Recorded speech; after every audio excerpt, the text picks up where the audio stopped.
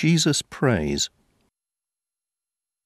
After Jesus had finished speaking to his disciples, he looked up towards heaven and prayed, "Father, the time has come for you to bring glory to your Son, in order that he may bring glory to you. And you gave him power over all people, so that he would give eternal life to everyone you give him. Eternal life is to know you, the only true God, and to know Jesus Christ, the one you sent. I have brought glory to you here on earth by doing everything you gave me to do. Now, Father, give me back the glory that I had with you before the world was created.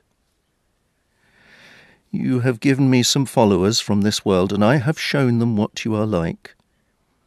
They were yours, but you gave them to me, and they have obeyed you. They know that you gave me everything I have. I told my followers what you told me, and they accepted it.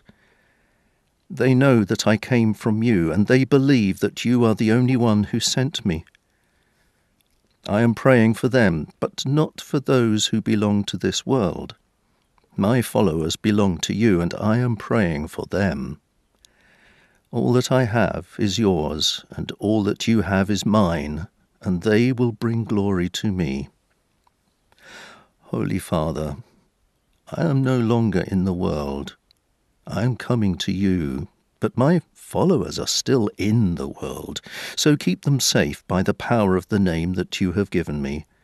Then they will be one with each other, just as you and I are one.